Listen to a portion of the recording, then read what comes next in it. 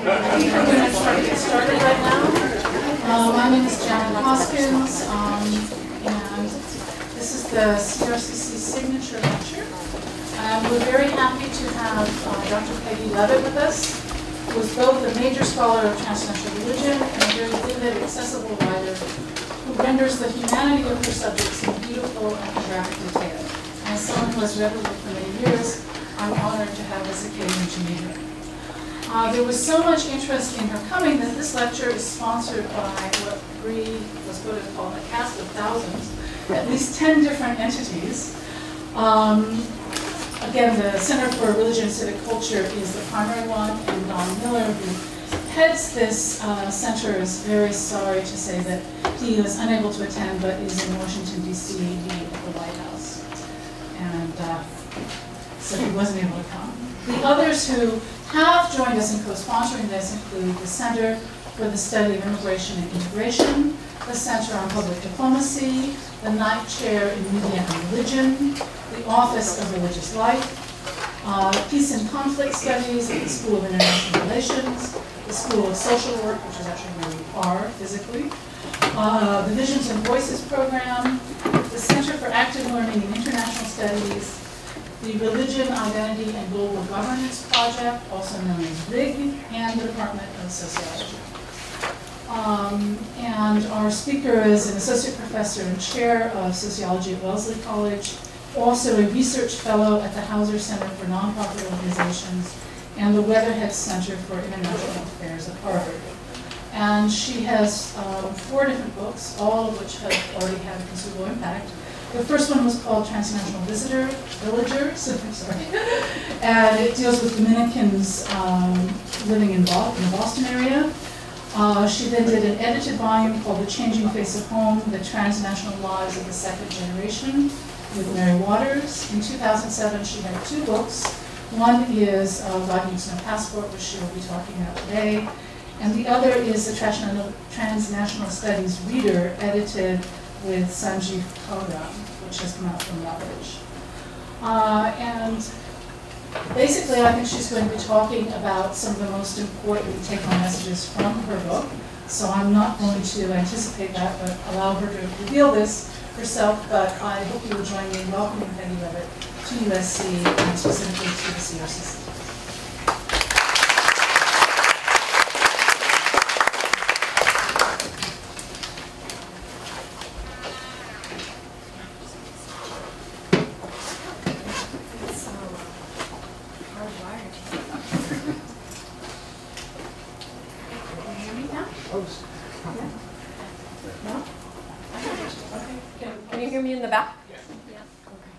Well, it's a great pleasure to be here, and I want to thank all those many interesting institutes that sponsored my visit, and especially Janet and Sumaya for all the organizational work that they went through to bring me here. And I hope I get to find out what all of those centers do at some point, because they sounds like you're all doing interesting and good work here. And as Janet said, my talk today is about my book, God Needs No Passport, which is about 4 immigrant communities in the Boston metropolitan area and how they simultaneously become part of the United States, but also stay connected to their homelands, and how they use religion to do that. And it's a book that's really very self-consciously a book of public sociology. So I like to say that there's a book in the footnotes and there's a book in the text, because I really wanted to engage with theoretical issues, but also try to bring some of what we talk about in the academy to a broader public. So I want to try to give you a sense of both of those parts of the book today in my talk, and talk about how the everyday lived experience of globalizing religion actually gets done, and then what I think that means for how we need to think about the nation and religion and immigration. Now, I'm actually going to start by showing you some slides that are from the Dominican Republic. This is not a talk about the Dominican Republic, but these are the best kind of pictures that I have for those of you in the room who aren't migration scholars and don't think about this 24 hours a day, to capture the kind of dynamics that I'm trying to get across. So bear with me, please, and let's see. This doesn't seem to want to work now. Let's see. What do you think?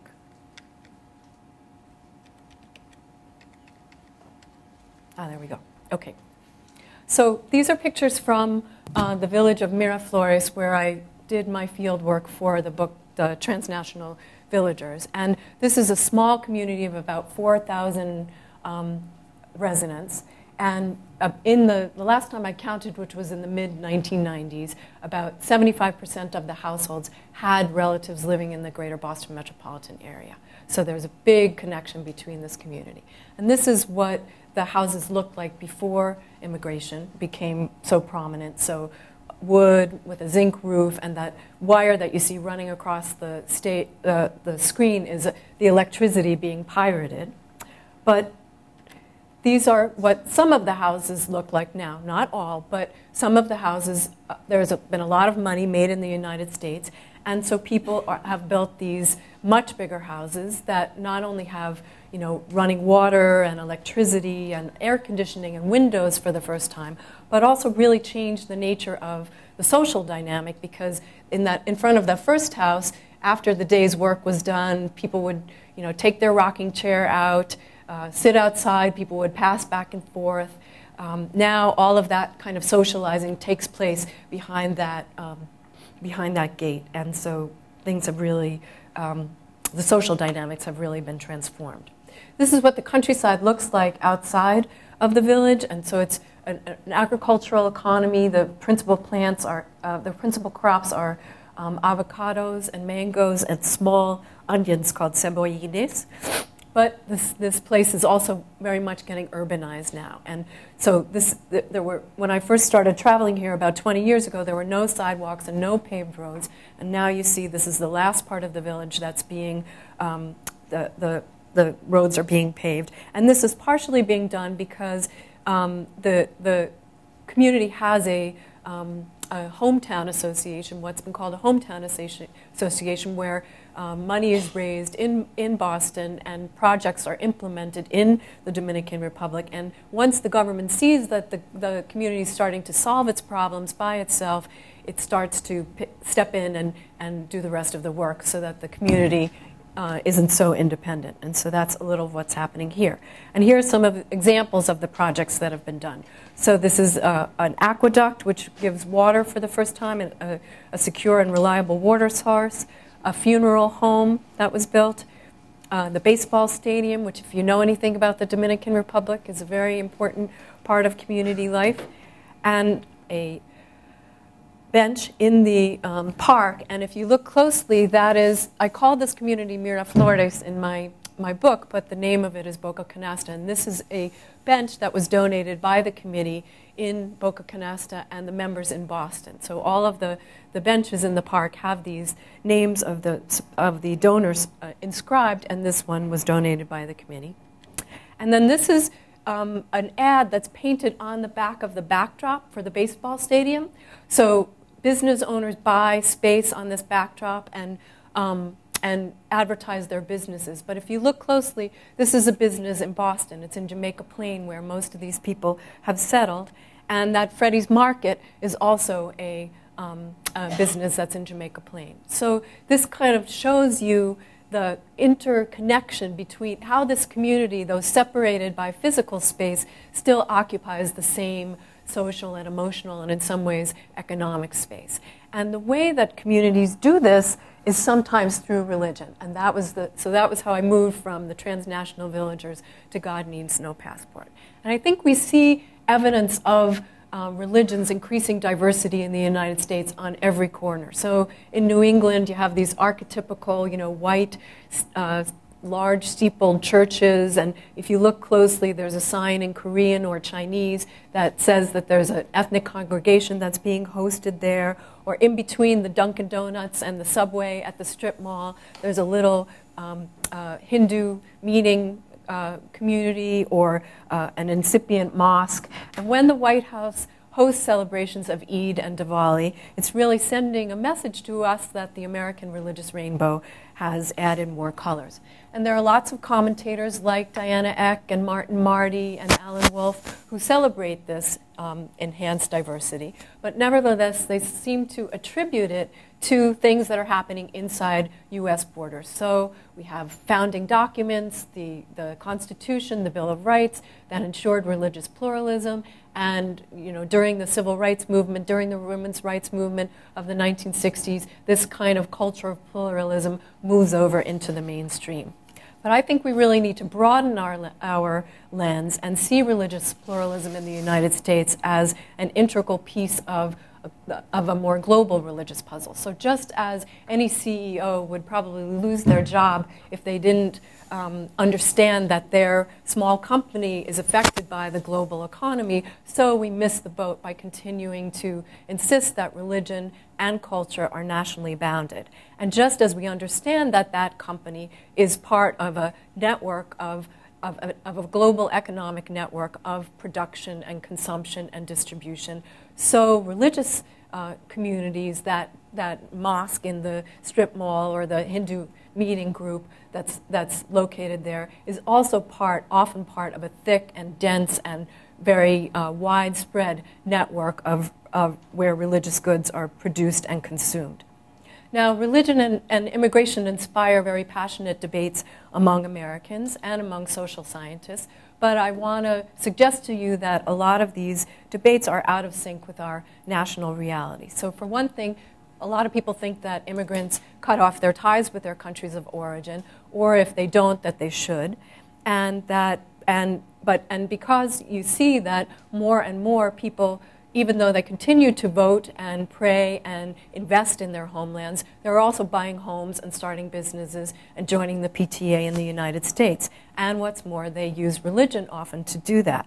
And most Americans, when we talk about religion, tend to conflate religion with a Christian lens, and that blinds us to faith's Muslim and Hindu and Buddhist manifestations. Now, immigration also inspires debates among social scientists. Even though this has been changing in the past years, and some of this important work has been done here on this campus, there hasn't been that much work on religion among migration scholars, both because the world is supposed to become more secular, and also because many social scientists are secular themselves. And social scientists are still divided over the usefulness of using a transnational lens. So we might compare immigration in Europe to immigration in the United States, but we don't often, tease out what those networks look like. And we acknowledge that religion is global, but we don't do the work of unpacking how that religious globalization gets done. So in my talk today, I want to give you a sense of that by looking at how religious identities change, how religious architectures change, how religious practices change, and how the relationship between religion and politics changed in the four communities that I studied, and then what that means for how we think about religion and immigration and the nation. So let me just say a little bit about my methodology. When I give this talk and people figure out how many interviews it's based on, they say, how did you do so many interviews? And then I say, well, why did it take me 10 years to do this study? So it's based on a study of 4 immigrant communities living in Boston. So it's Muslims from Pakistan, Hindus from Gujarat State, Irish Catholics from the Inishowen Peninsula in County Donegal, and Brazilian Protestants from Governador Valadares in the state of Minas Gerais. And so these are all groups that have concentrations in the Boston metropolitan area. Except for the Pakistani, they're not residentially concentrated. But the other groups, you can kind of point to particular neighborhoods where the people at least originally settled. And I did interviews with people in Boston, and then we went to each of the sending countries and did interviews with their friends and family members. So in each case, I was trying to map the family ties, but also map the do interviews with religious leaders in both places and political leaders in both places to kind of map out the religious and political architecture. And I did this with a team of undergraduate and graduate student researchers, and also very much very grateful to the 4 colleagues that worked with me in each sending country and taught me a lot about what I know about each place. Okay, so let me tell you a little bit about who it was that I interviewed. There were slightly more males than females in the sample. More than half were between the ages of 20 and 39. More than 2/3 were married, and of those who had children, about 60% of those children were born in the United States. 44% were citizens, 28% were resident aliens, 11% said they were undocumented, and about 9% said they were dual citizens.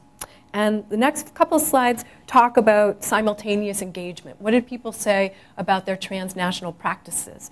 So 81% had visited their homelands, 55% contribute to charity in the US and in their homeland, and 54% send remittances at least occasionally. 50% read newspapers, watch movies and TV from both countries. 80% phone home on a regular basis, and about 40% email at least occasionally. And then this next slide is about people's transnational plans. So what they anticipate they're going to do in the future. So you have to kind of take this with a grain of salt. But the overwhelming majority say that they want to continue to visit. 48% want to invest in both places, and 26% said they want to work in both places. So in general, just the very broad brushstroke patterns. More Indian and Pakistani people came for education. Brazilians were more likely to come for economic reasons. And the Irish came, don't forget that most of these people were leaving at the time of the height of the Celtic Tiger. So they kind of came because emigration is a habit that's hard to break. And so there's a kind of a sense of needing to go out as a rite of passage, of a kind of adventure that you have, and then maybe you stay abroad or maybe you come back. There was less transnational activism among the Brazilians, where it was confined mostly to religious activities, and among the Irish. And in general, for all of the groups, there was more participation around sending remittances, charitable contributions, and participating in social organizations, and less around politics, whether it was US politics or homeland politics, and investment and work. Okay. So all of these people are, I hope I've convinced you by now, are living in a transnational social field, and that incorporates migrants and non-migrants. And so now I want to talk about how that changed their religious practices and the religious architecture in which they do those practices, they enact those practices. So the first thing I wanted to talk to people about was, how do they identify? And who are you? And I would get answers that weren't surprising, like people who claim to be American or people who claim to be Pakistani, so a national kind of identity, a cosmopolitan identity that was either rooted or sort of not, sort of feeling at home everywhere, an ethnic identity or a religious hyphenated identity. So I'm either an Indian American or a Hindu American, and a final one, which was religious global citizens. So religious global citizens are people who imagine themselves in a sacred, imagined religious landscape that's not divided up by if you think of an atlas and those little green and yellow pastel-colored countries that make up each continent, the boundaries of this kind of sacred space are religious sites, pilgrimage sites, holy places, and this is where religious global citizens locate themselves. Now, sometimes the religious imagined geography fits nicely within the political geography. Sometimes it kind of complements it, and sometimes it supersedes it. But for this group, the rules of religious citizenship are the ones that mattered most. And I specifically chose to use the word citizenship, even though I knew that political scientists would take issue with me, because when people talked about it, they used the logic that mimicked the logic of political citizenship. So people talked about rights and they talked about responsibilities, that there were benefits and there were obligations. And people interpreted this differently. So there was a small group who I would call exclusive religious global citizens. So they heard this religious citizenship call as a call to take care of only their own. And then there were inclusive religious global citizens who entered the community of humankind through a religious door, but heard it as a call to be almost religious cosmopolitans. So let me give you an example of Eliana, who's a 34-year-old Brazilian former Catholic who joined an evangelical Christian church when she came to the United States, and she's a religious global citizen. Being Christian, she said, means a lot to her. It means being more separate from the world than she was before and isolating herself from people who don't live a Christian life. I used to go to parties and be around people who were drinking. Life changes a lot when you decide to just leave that one side and to follow the word of Christ. I made difficult choices. Back then, the transition to get out from one world to come to another, it was as hard as it was for me when I left Brazil and came to the United States. To come to the United States from Brazil, leave everybody and everything behind, a whole life. I left a whole life behind me and I didn't even look back. Because if you look, you can go back someday, right? I never looked back, and I feel the same thing when I talk about the fact that I'm an evangelical Christian. I left one world to go to another. So she basically has migrated twice. She migrated once from Brazil to the United States, and then from a secular space to a religious space. And her experience illustrates how people move between physical territories and real and imagined territories, and they use religion to make that journey, and also how that enables them to journey between the past and the present, and at times as well. And this is a religious territory that has the same attributes as political territories. So she talks about, later on, she goes on to talk about rights and responsibilities. So you pay your dues, you tithe, you obey the rules, you obey the leader, and you get representation and protection in return. So it's kind of the same kind of, it's a religious contract instead of a political contract.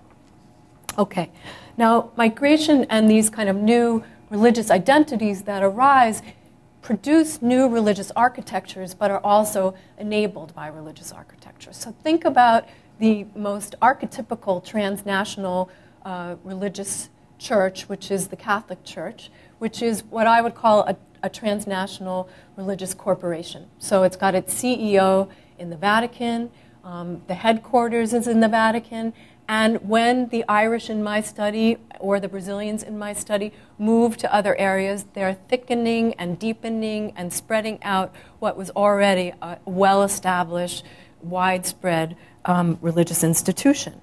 Well, you also see similar kinds of religious networks forming to produce religious goods. So think of an example is the Brazilian Baptists, who were a very, very traditional conservative Brazilian denomination that came to the Boston area, who formed a covenant with the American Baptists, which is the New England version of the Southern Baptists, who are very progressive, who are very liberal, but who form this covenant with these people because they want to be inclusive and because they have a very non-hierarchical decision-making structure, so they could decide to do that on their own. And so this was a kind of flexibly specialized network that formed that might not last, that isn't very systematic, but really worked for these two particular communities. Now, within these transnational architectures, ideas and spirits and symbols and religious accoutrements, material objects are circulating all the time. And so that leads to changes in religious practices. So I've written elsewhere about the idea of social remittances, the idea that ideas and practices are also sent back to home communities. And so here I want to give you the example of the role of women in the Pakistani community. So the Pakistani community in Boston is a very well-off, educated community. Most of the people who first came came to go to graduate school at MIT or at the University of Massachusetts at Lowell to study engineering. So lots of professionals, lots of people in finance and in high tech. And they formed their own mosque because they felt that the other mosques in the area were too conservative. Now, women pray alongside men in that mosque. They also play an important role in running the educational programs and the adult education programs, and also all of the cultural events that take place at the mosque. And this kind of, the fact that they're playing this role and women participate in this way gets talked about back in Pakistan. And Pakistan is a place where women don't normally go to the mosque. And so when I went to Pakistan, I asked women about, had they heard about what was going on in Boston? Had they heard that their mothers and sisters were doing this? And they had. Most of them had. And some of them were not interested in doing that. But some of them were very interested in doing that and realized that, you know, they weren't going to be praying alongside men anytime soon in the local mosque, but that they were looking for opportunities to study together and to pray together informally. So now, in terms of political socialization, Robert Putnam talks about how the most social capital is produced at 11 o'clock on Sunday because after church, lots of networking and information and relationships are formed. And I think that there's social capital and political capital, or political socialization being produced in religious communities, and partly that depends upon the religious architecture. So think of the Irish Catholics who are being incorporated into a very powerful, well-established, politically savvy organization who are often being preached to by a native-born priest or an Irish priest who's been living in the area for a long time. So they're getting like a first-class education in the local politics. So things like learning about signing signing a petition for school vouchers or going to a candidates' night at church was something that many of these people brought up as experiences that they hadn't had at home. The Brazilian experience is kind of intermediary experience. So some of these people join multi-ethnic churches where sometimes they're praying alongside other Brazilians, sometimes they're praying alongside other Latinos, sometimes they're praying alongside native-born Americans. And so the tenor of their political socialization at church varies by that contact. On the other hand, there are lots of Brazilians who belong to standalone evangelical churches that are very disconnected from the communities in which they live. And so one example is Christina, a 45-year-old from Valadares, who talked about what happened to her church and how they didn't even know that the building was going to be taken away from them because it was going to be torn down. But one Sunday, Sister Flor came in and she told us what was happening. We had no idea what to do, what our rights were, who we should talk to at the town hall.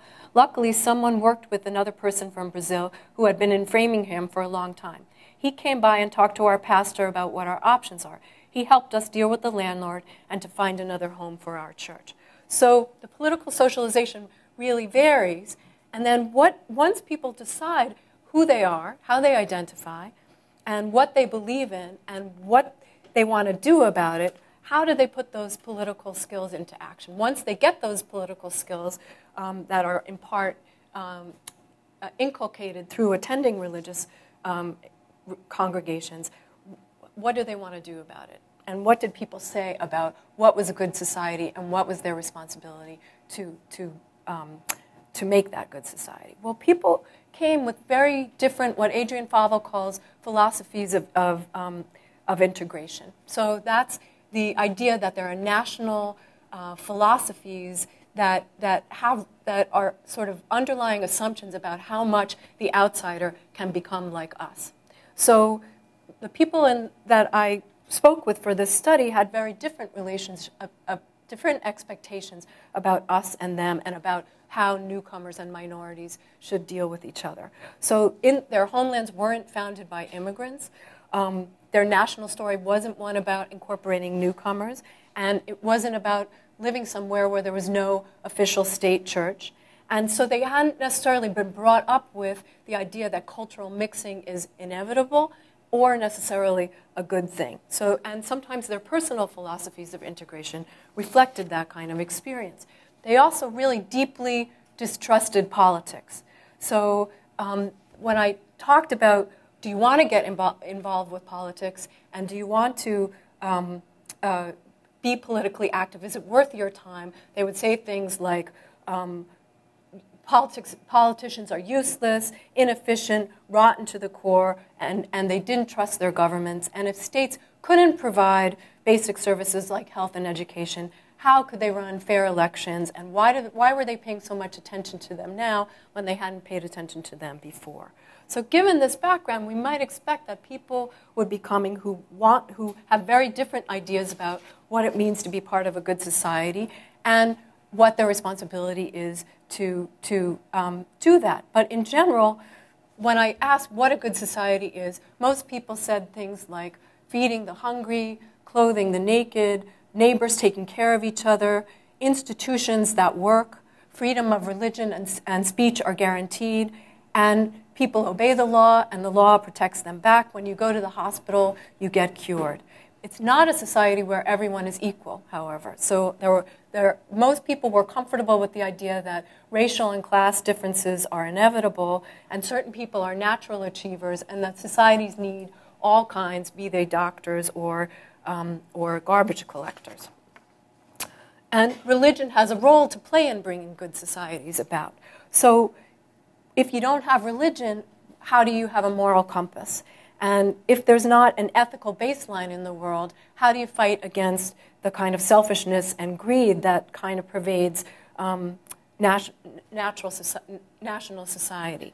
So religious differences are an inevitable part of society, but most people felt that most people don't think that there's an absolute truth, and they're willing to discuss things, and that they know that they need to treat people with respect. So, and that you need to distinguish between leaders and followers, because it's often the leaders who get involved with politics and the followers who keep the true sense of the faith. So there was a small group of exclusive religious global citizens who feel that they do have a lock on the truth and that it's their responsibility to convince the rest of us of that truth. But most of the other people, the vast majority of the other people that I talked with, want to change the world in confessionals and in ballot boxes. And there are hot-button issues like gay rights and abortion, but they're much more concerned about things like education and housing and jobs, and they're all along the political spectrum. So in other words, there are very liberal people who want to use religion for liberal, progressive causes. There are very conservative people who want to fight for more conservative positions. And so there are potential partners among these newcomers for all sides of the spectrum in many of the political debates that we're talking about. Now, why don't we hear this kind of, when we hear about, let me see here. Okay. Sorry about that. I'm ahead of myself. Whoop. Okay, there we go. So why don't the debates about religion and immigration reflect this reality? Well, I think we need to make three conceptual shifts. The first is to learn how to think outside the nation-state box. So most people take for granted that the world is and always will be organized around nation-states. But that's a view that's very short on history, because when you think about it, capitalism and imperialism and pirating networks and anti-slavery campaigns have always been organized across borders. In the early 1900s, there were barely 130 sovereign states, and the remaining 65% of the world's political entities were colonies and protectorates, and 3/4 of the more than 200 countries that are recognized today just came into existence in the last century. So assuming that social life automatically and logically takes place within national containers really blinds us to the way the world actually works. So when you take literally the label made in the USA, it means that you're forgetting that part of that material was probably made in the Dominican Republic or in Bangladesh. And Eberhard Sandschneider, who's the research director at the German Council on Foreign Relations in Berlin, got it right when he told the 2005 delegates at the Davos conference that what we're increasingly seeing is a multidimensional system in which states and state-based multilateral organizations work with businesses and civil society through a dense web of international and interdisciplinary networks. Bush administration officials who told the 9/11 Commission that what had happened was completely beyond their imagination because they couldn't imagine a terrorist network that was organized across borders, nor did they have the resources to respond to one, got it dangerously wrong. But to pick up on these kinds of dynamics, you have to be willing to trade in your national lens for a transnational lens, or at least to use both of them at the same time. So I'm not arguing that nation states are disappearing or that they aren't salient in political and social life. What I am arguing is that when we ask questions like this, we need to take a step back and use a broader lens to ask, what is the appropriate spatial unit of analysis for what we're interested in understanding? And sometimes we'll find out that it really is a lot about what's going on inside national borders, but sometimes we'll find out that if we don't understand the connections, how that's connected to other forces around the world, then we're missing half of the story. So what do we learn about migration when we, I keep doing this, I'm sorry. Okay, so how do we understand migration when we use a transnational lens? Well, the first thing is that migration is as much about people who stay behind as it is about people who move. So just from the slides that I showed you at the beginning, I think you can see how people who hardly ever have traveled outside their village, let alone Santo Domingo, are now living in this space that's permeated by goods and ideas and people and objects from far away, and that the institutions that they begin to participate in also take on a transnational slant because of the cross-border lives of their constituencies. And these landscapes are not only multi-sided, they're multi-layered. And by that I mean it's not enough to just look at what's going on between that Brazilian church in Valadares and the sister church in Framingham, Massachusetts, but how those two churches are nested within denominational hierarchies in both places, and how those kinds of hierarchies connect. So in other words, how that sending church is part of its denomination back in Brazil, and how the receiving church is part of its denomination in the United States, and what kinds of connections, if any, end up uniting those two spaces.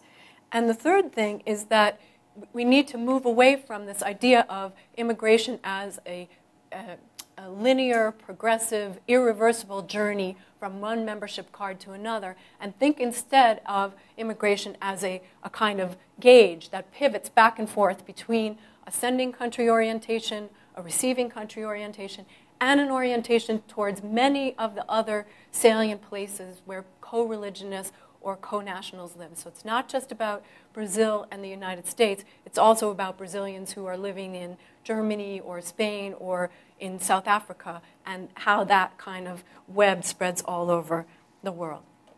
Okay.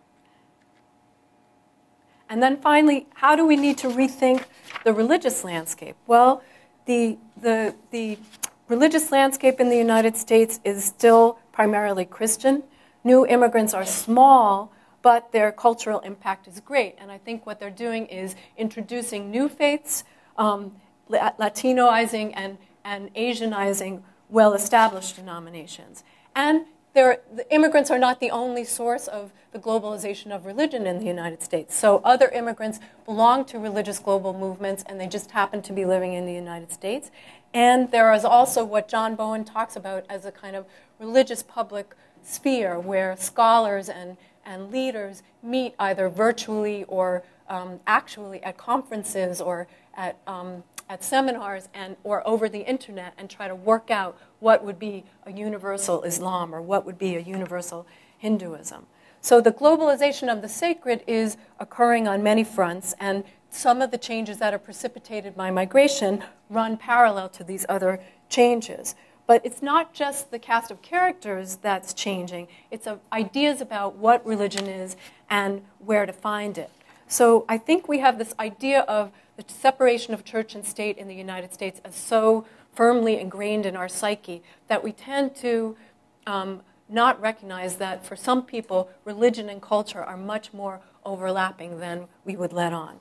So when I ask people, what's Irish about you, or what's Catholic about you, or what's Muslim about you, and what's Pakistani about you, it was often very difficult for them to separate out the two, because the way people live and the places that they come from, these things are very coterminous. They really overlap. And and faith guides the way people live their everyday lives, who they associate with, and what kinds of communities they want to belong to, even among people who say that they're not very religious.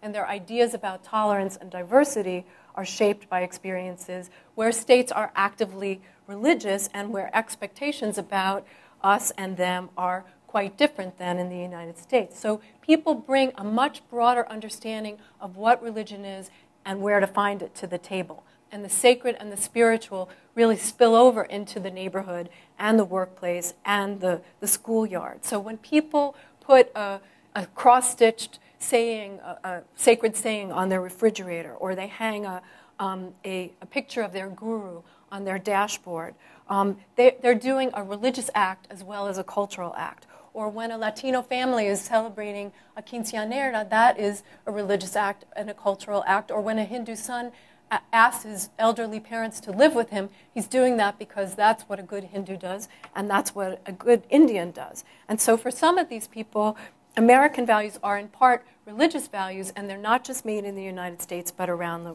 the world. Now, people also bring a very different understanding about what it means to belong to a religious community. So for some people, it does mean going to a building where you pay dues, where there's a leader and a formal structure. But many people, their religiosity is not predicated on praying with the same group of people, praying collectively, and if it is praying collectively, praying with the same group of people on a regular basis. So we learn a lot more about how religion is changing by looking at the informal manifestations outside of formal buildings than we do sometimes at looking at what's going on inside a church or a temple. And just as the boundaries of religious buildings are permeable, so are the boundaries of religious traditions. So we tend to think that somebody's either Catholic or Protestant or Hindu or Buddhist, and many of the people I spoke with were very comfortable combining elements from different faiths, and this had always been happening. So much of Latino Catholicism or Brazilian Catholicism, for example, has always combined elements from Africa and from indigenous practices and from formal Christianity. So for these individuals, boundary crossing or combining elements from different faiths is the rule, not the exception, and religion kind of gives you a permission slip for doing that. And the American context, with its very wide array of religious choices, really strongly encourages this kind of religious mixing and matching. So I think about religion as a kind of archetypical spatial and temporal boundary crosser, because it gives people symbols and rituals and narratives that allow themselves to imagine themselves in these kinds of sacred landscapes that are marked by holy sites and shrines and places of worship. And so for some people, for some Swadhyayis, which is another Hindu group that I studied, it's more important, the boundaries of that landscape are Bombay and Fiji and London and Chicago and South Africa, because that's where other Swadhyayis live. And it's temples and holy places and minarets or shrines that make up the boundaries of that landscape. And this is also religion also enables us to transcend the boundaries of time. So this is how what Thomas Tweed was writing about when he talked about Cubans bringing their newborns to be baptized into the patron saint shrine that the community had built in Miami. So they were baptizing them into a Cuba in the past that existed on the island, a Cuba that now existed in Miami, and a Cuba in the future that they hoped would once again be in Cuba. So what's the bottom line of all of this? Let me see if I can get this right. Good. Okay. So I think a lot of people listen to this scenario and say, how can you be loyal to two countries at the same time? How can you live lives that cross borders? It's a very threatening thing, and that's some of the fear that Samuel Huntington, for example, was tapping into in his last book. But I think we need to see immigrants as the translators and bridge builders and religious diplomats that the world really desperately needs, because they are way ahead of the rest of us in terms of letting go of these false dichotomies between here and there and us and them and either and or, and sort of modeling a way to be in a global world and also translating that for the rest of us. I also think we need to learn how to think outside the Christian box. So there's this real tendency to conflate religion with what I often say is Bibles, buildings, and boys. The idea that religion is, there's always a book that everyone believes in, that you go to a particular building to worship it, and that there's a leader, usually a boy, standing in the front of the room. That's not the experience that many newcomers are bringing. It's not the experience of many native-born Americans as well. And if we're concerned about religious pluralism, we need to learn how to think outside the Christian box. And that there is a role for religion in progressive politics. And I know, I think that the religious right has controlled the religious airwaves for a long time. That seems to be changing. But there are many, many people who are, and there's a lot of people who can give you tons of examples of how religion has been the source of many, many sore spots in history. I'm not debating that. But I also think we forget that religion was important in the anti-slavery movement, in the civil rights movement, in the immigrant rights movement of today, and that we need to make room for a whole host of religious voices that can be all along the political spectrum. So I'll stop there. Thank you very much.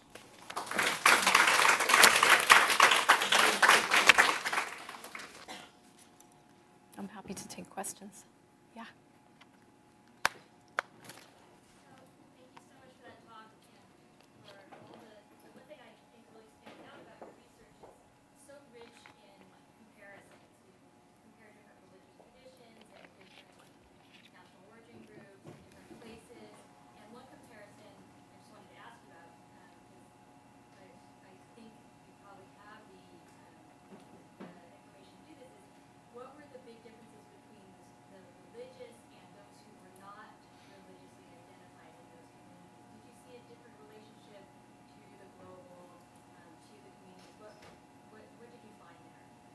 Well, I guess I want to, it's hard to answer that question because it's a big question.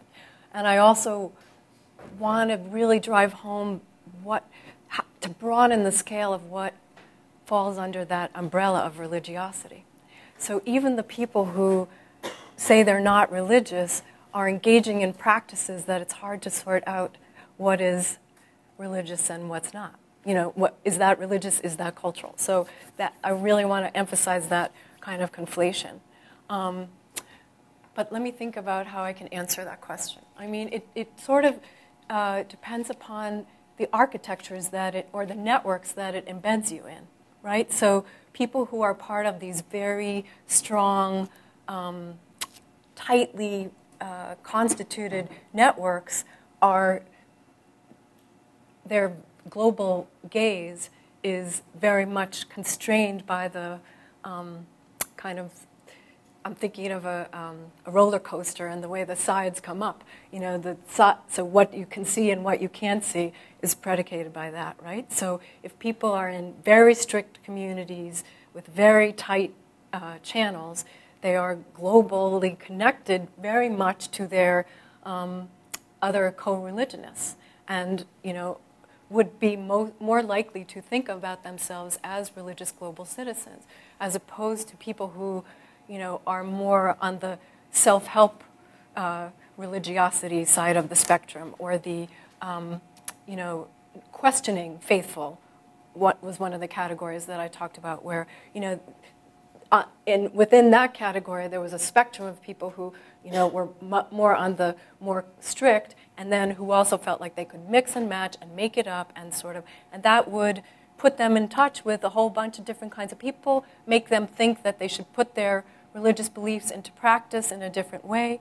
So, I guess another answer to that question is that I see, Hindu communities taking on these kind of corporate forms in the same way that that Protestant and the Catholic community has. And so I think we're kind of seeing that around the world. And then so the dividing line will be between the strictness and the tightness of that architecture as opposed to the flexibility and unsystematicness of that architecture.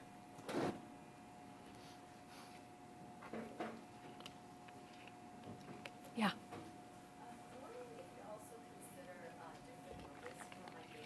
I'm sorry?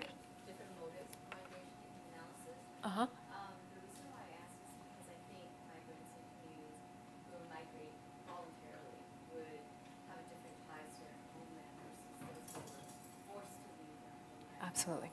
I'm thinking of refugees. Absolutely. Like in Thomas Tweed's book, when you say Cuban. So, and I think, in my opinion, I think that those who are forced to leave their homeland would have a different tie to the place they left. They, even though they might still send money home, they have a different politics associated with that versus those who left voluntarily. Absolutely. I was asked to actually repeat the question just so that they'll get it on the videotape. So I am going to repeat an abbreviated version of your question, which is, what is the difference between people who left their countries voluntarily and those who were forced to leave as refugees because of political circumstances?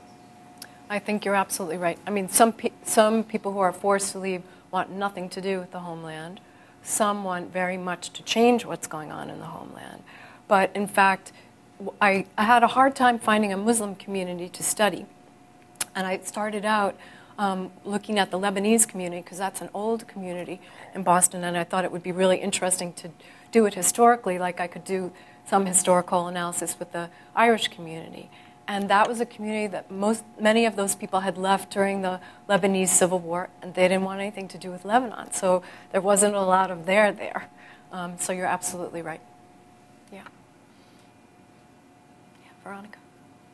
Thank you for the I remember when you were barely planning out the study. It was really great to hear your presentation. So my question has to do with the political socialization of the people in your study. You have different groups from different countries who are diverse across religious background. So I was wondering if you could talk a little bit about the differences that you saw either across national origin or religious background in how religion shaped the political socialization of the people in your study. Yes.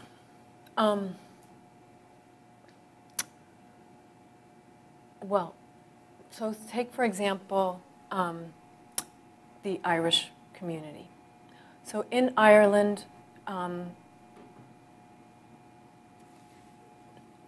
it's hard for me to not speak in broad generalization, so forgive me for that. If I had to say two things that people would say about how they felt about the church, besides feeling a sort of some level of comfort with it because it's so much a part of daily life, it's the oppressor or the kind of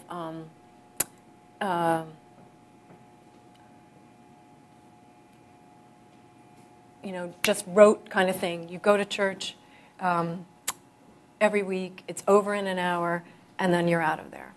And so people do not think about think about the church as a place for politics. In fact, it's a negative political force for some people. And they don't think about the church as a place to get information about jobs or networks or anything like that. Then, looking for a community in Boston, having a progressive young Irish-born priest come and reach out, people start coming to church, and then they're hearing about politics, but they're hearing about a certain kind of politics, right? They're hearing about Boston Irish local politics.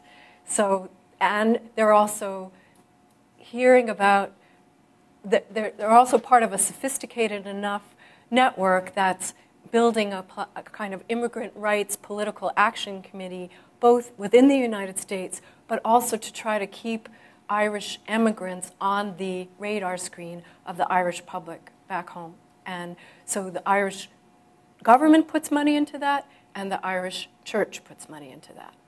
And so that's a pretty unique kind of thing. Take Brazilians who are anti-politics, who don't, you know, I think that if anything, they're much more wanting to be involved in U.S. politics and local politics in Framingham than they want anything to do with Brazil. And when their religious leaders, if and when their religious leaders are telling them about being involved in the broader community, it's normally within a kind of charitable frame, like a social, I wouldn't say social justice because that sounds too progressive, but a sort of, you know, helping charitable frame. So, you know, is that politics? I mean, I think about politics as a small p, but those are just two kinds of examples of how the architecture, the network, the nature of the leadership, the experience from the homeland gets transferred onto the experience in the United States. That kind of makes that play out differently.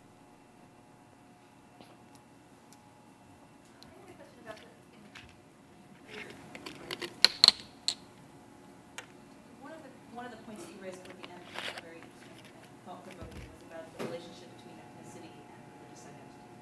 And I'm wondering if you could say more about how the very fact of being in the United States changes the equation when, in comparison with the homeland, when a community is part of a plurality here, as opposed to being a dominant majority. Yes. How do we kind of approach that question also on the theoretical? I think that's a really good question. And definitely, it sounds like am I still on? Yeah, okay. I think it's a major shift to go from being a rule maker to a rule taker. So, and that transition takes more than a generation.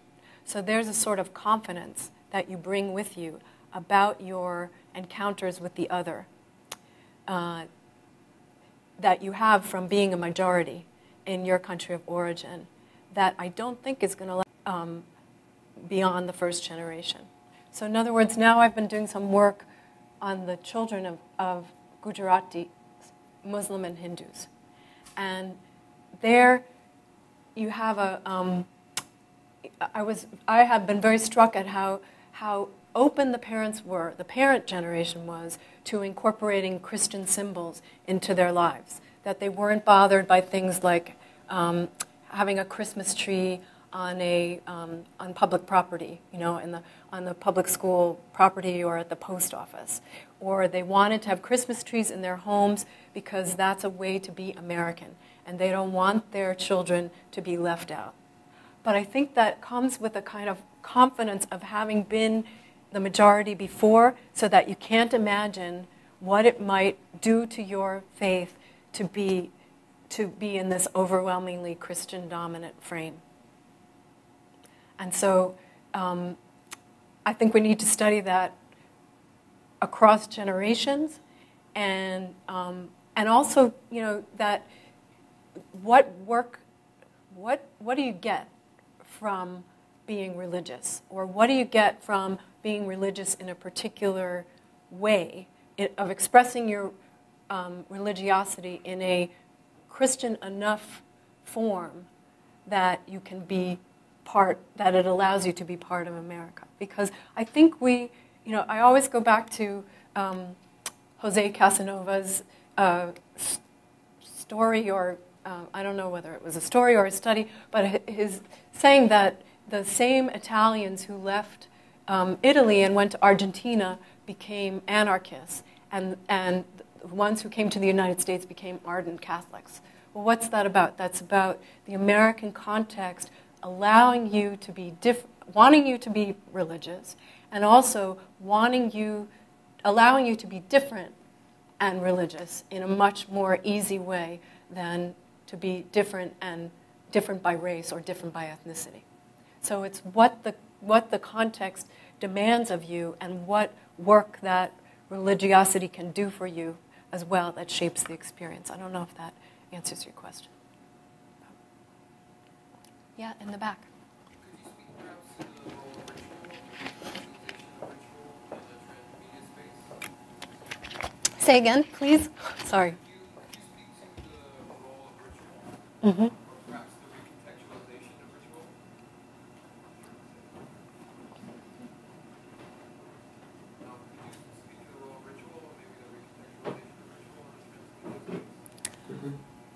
There you go.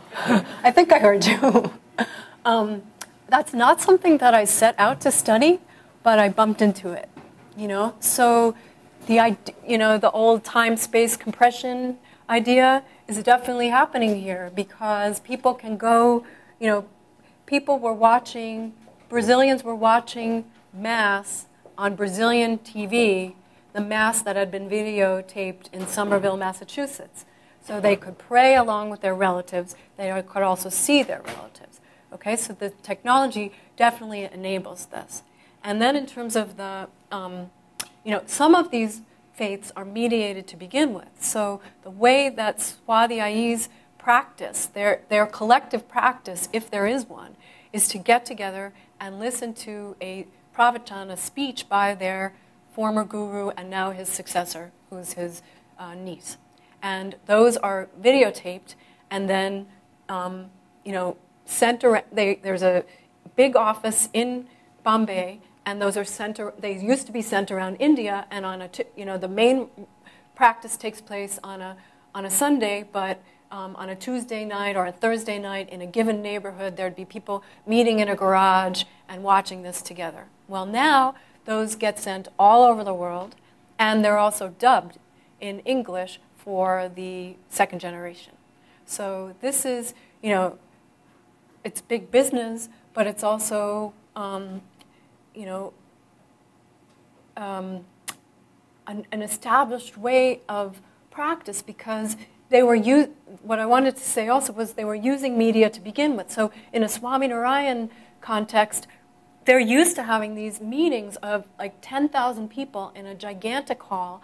And yes, you can sit in the back and see the sadhu, but he's also broadcast on these big screens. And so you kind of feel like you're interacting with him, like you have a personal relationship with him. So some of that came from there already. That was a way to, spread the word already. And then it's just being used to spread that franchise in a lot of ways. After doing your research, did you maybe, especially when you look at the whole progressive religion, let me set this up really quick. The Republican Party started targeting Muslim voters prior to 9/11, especially Grover Norquist. After 9/11, that just dissipated. They started making inroads with Latino evangelicals, but that lost in the last election. Mm-hmm. Why hasn't the religious right been able to make inroads to these religious communities, migrants, almost at all? There's probably no movement. What do you think that might be, or what might be happening that they're not making the connection, especially since they are considered more conservative, more traditional? Wow, I don't have data at my fingertips, so I'd like to hear yours because I kind of feel like they haven't made inroads with some of those communities.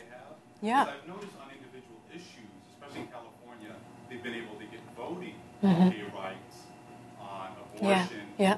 However, when it comes to voting for political candidates, they tend to vote for progressive Democrats. A lot of immigrant groups. I'm thinking, I don't know, this is just theory I'm developing, but I'm trying to get more information. Is the Republican Party is so tied to the notion that the state is supposed to be independent of social welfare, is supposed to be independent of a lot of things. And especially looking at some right-wing activists within the party who says, we have to give up on these migrants. They're just not going to vote for us. Yeah. There's just no way in heck because they don't share the same values. And when they say values, they're not talking about moral values. They're talking about the role of the state. And in the end, the role of the state, very maybe libertarian or whatnot. And I just cannot find any of that impulse among almost any, even conservative religious folks. Even conservative evangelical Latinos or conservative Protestants in the black community who are migrants, they just don't share that view that the state is supposed to be that separate when it comes to those things. Right. And that's why the message, but I have no numbers, that's just a hunch that I'm having. Yeah. Well, your question makes me think that we have to sort of unpack that question and think about inroads in what way. So inroads on particular issues versus inroads for particular candidates versus, so because it might not be the same direction. And then also, you know, not necessarily for Pakistanis or for, you know, wealthier, more professional migrants, but certainly just the overwhelming perception that the Republican Party is anti-immigrant is got to be a major turnoff, you know?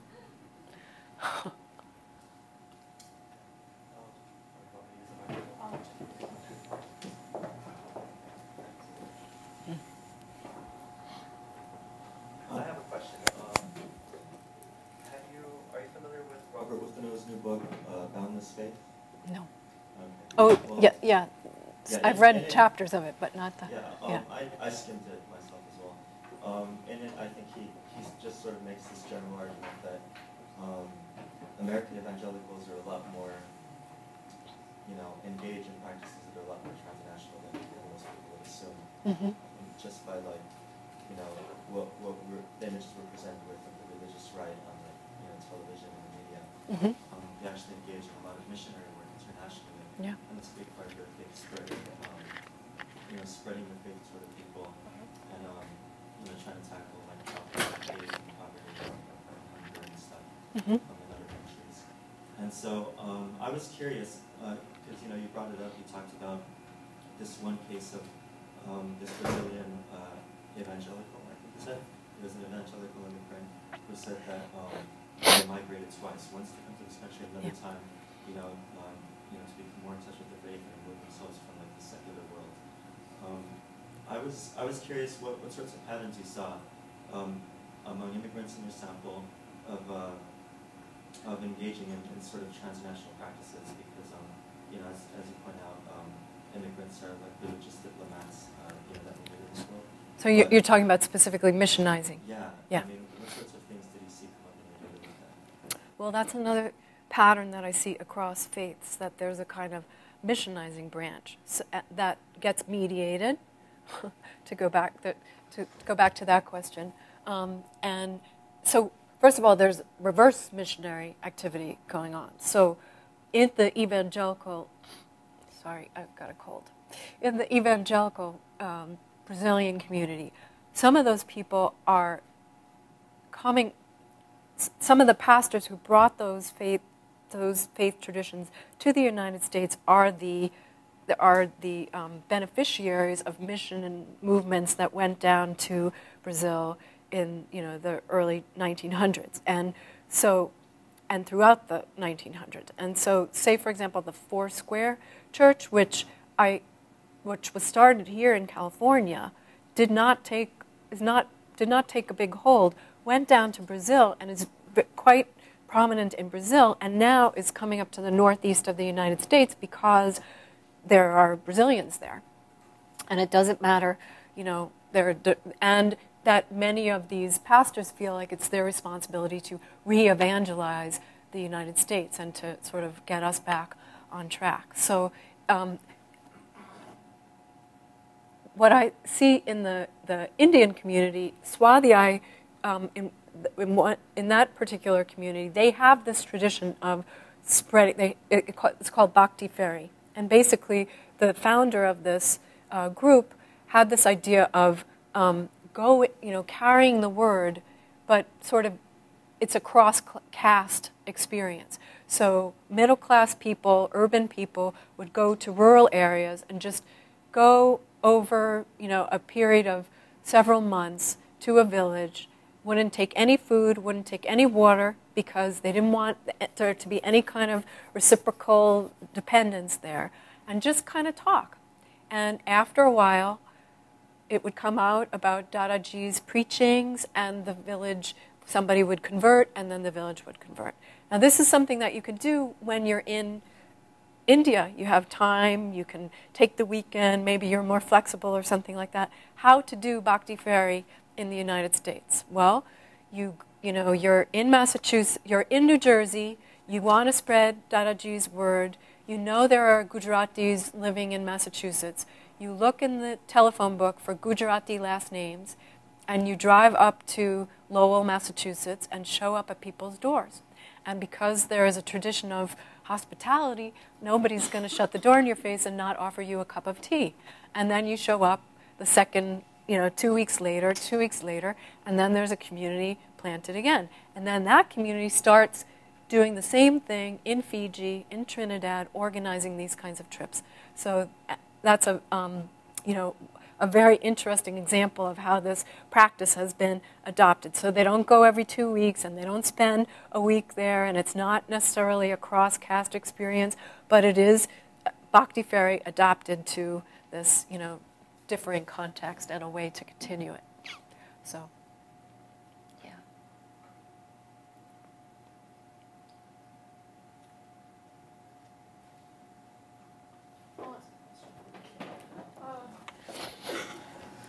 One thing that the Sheer book does is present a very positive view of the role of religion in American public life and of the particular immigrants that you're talking to. But to a certain extent, there's a certain problem of the situation. You're interviewing people who are small minorities within a much larger nation. And so they do speak very sincerely about ideals of tolerance and so forth. At the same time, some of these people may be sending money to nationalist Hindu organizations like the BJP that in their homeland are in fact not particularly tolerant. So when you're a small minority, you always preach tolerance. When you're a majority power, you may want to purify the nation, get rid of the infidels, and be fairly brutal about it. Yeah. So there's something. People have different agendas depending on their subject position within the particular nation that they are. Yeah. This is, of course, a transnational process, but I wonder if you could address this issue of, it builds on the majority-minority question that already came up, but there's a particular political valence to how that's implemented. No, I agree. I think it depends upon who you think your conversation partner is, right? So who was I addressing this book to?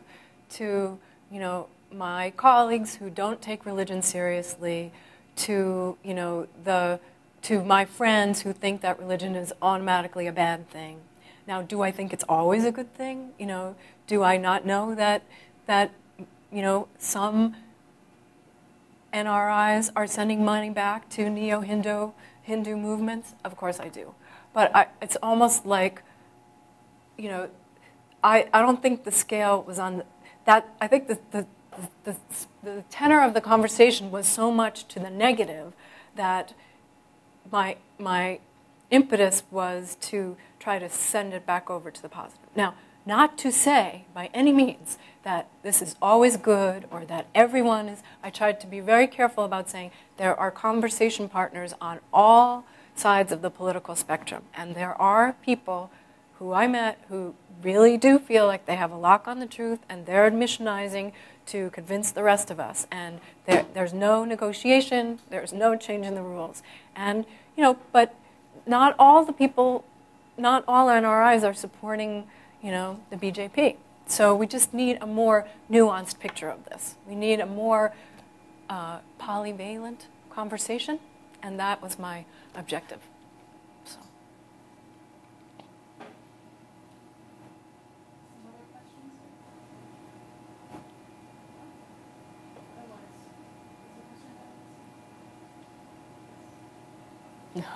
Otherwise, I think we could simply thank Peggy Levitt for a very Thanks very much. talk. And we've appreciated your response to a variety of different questions and also laying out this program, which I think, at least as I see it, is a program for America to rethink its attitude to religions, in particular what I might call unfamiliar religions, strange religions, that have perhaps not been taken very seriously. Absolutely. So thank you very much. Thank you.